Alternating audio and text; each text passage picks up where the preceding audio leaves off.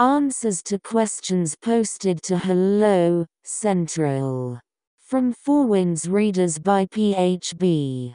Hello, Central. The 18 Laws of God and Creation. From Sion, the 29th of December 2010. Good morning, Mr. Bellringer. I came across one document posted in your Phoenix Journal archive, number 27. The message in The Laws of God and the Creation, or The Laws of Balance, seems quite interesting to me. Here I have one question about these 18 laws. In the PDF document, you listed 18 laws and added somewhat lengthy description for each law. 1. What is the original source of the 18 laws? Do these laws come from any ancient Egyptian, for example, Akhenaten, or Gnostic texts? If so, please let me know its original source. 2. Or are they a totally new revelations? If so, who is a narrator, Aten, Sananda, and who is a receiver, you, of the revelation? And when?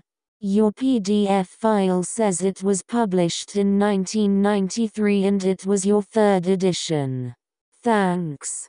C. Response. From Patrick H.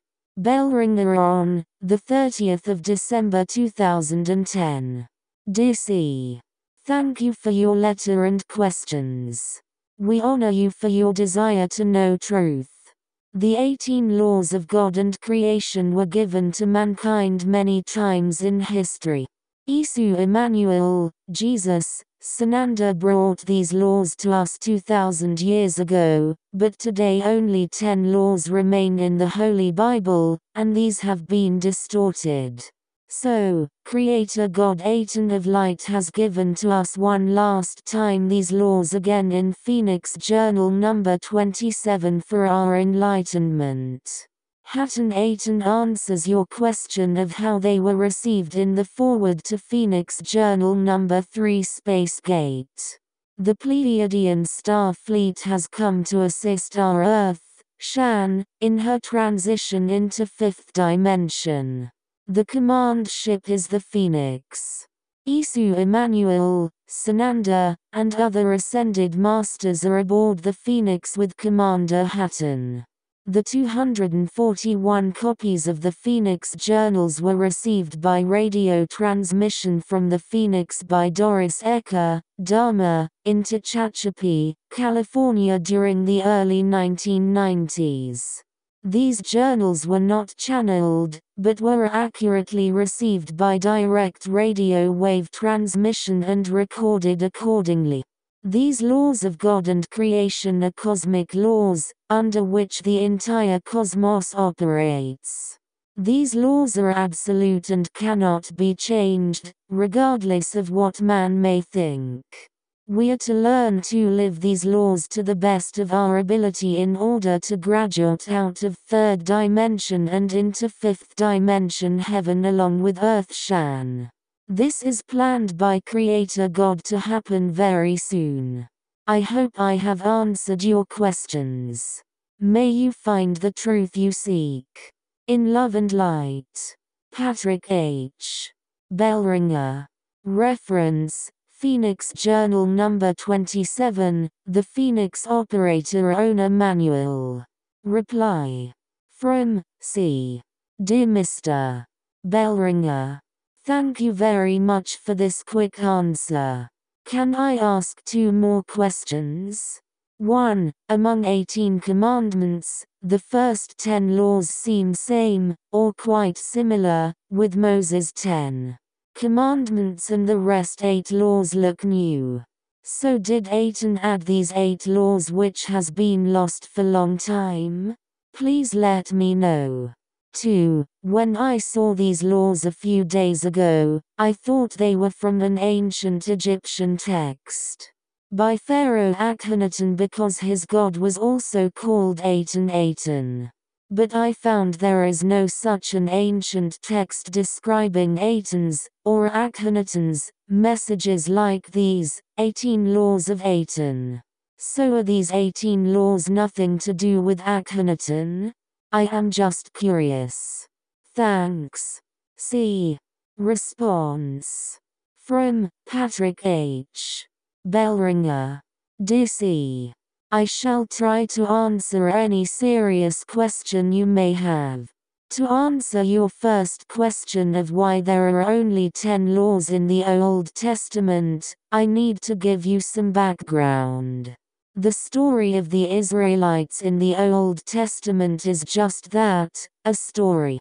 The Zionist writers took the history of the Sumerians and rewrote it, as if it were theirs.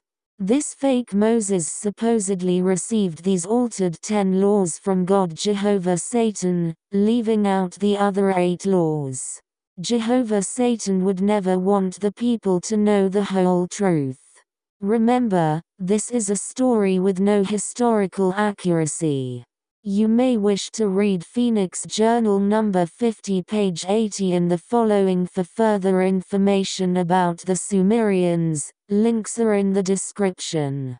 The ancient Sumerian civilization was truly enlightened. The Sumerians located in the area of the junction of the Tigris and Euphrates rivers in Iraq, known as the Garden of Eden. They experienced the miracles of the Old Testament, were highly civilized beyond our world today, did space travel, and were truly God Aten's chosen people, living in the Promised Land. Their civilization was completely destroyed by the serpent people of Satan. The Old Testament writings by the Zionists made us believe that today's Israel is the Promised Land, and these are the chosen people. They are the chosen people of Jehovah Satan. Your second question was about Pharaoh Akhenaten, also Akhenaten.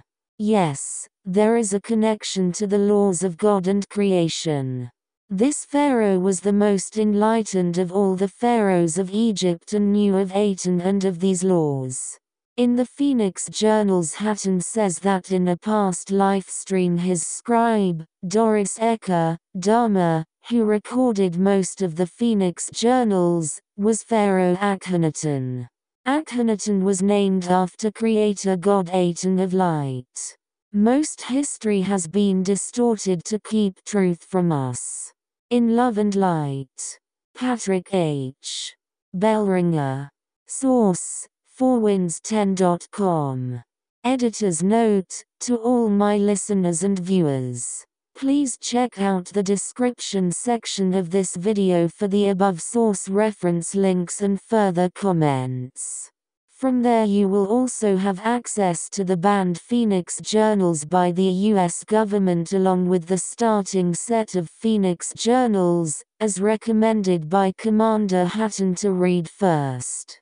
The journals help unravel and clarify the many lies, tamperings and misconceptions foisted upon the masses by those who seek to control the thoughts, perceptions and actions of others from generation to generation. Especially those of the true Christed life teachings of Isu Emmanuel Jesus Sananda. For uninformed readers, the new name and title of Sananda is an earned level of utmost respect and achievement for the accomplished and highly revered master teacher, meaning one with God. As a matter of fact, even your mistranslated and tampered with Bibles mentions that he would have a new name upon his return.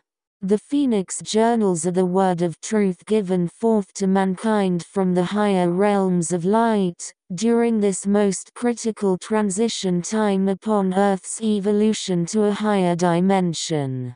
Please like, share and subscribe to help support my YouTube channel, and as always have a wonderful day. In love and light. Thank you.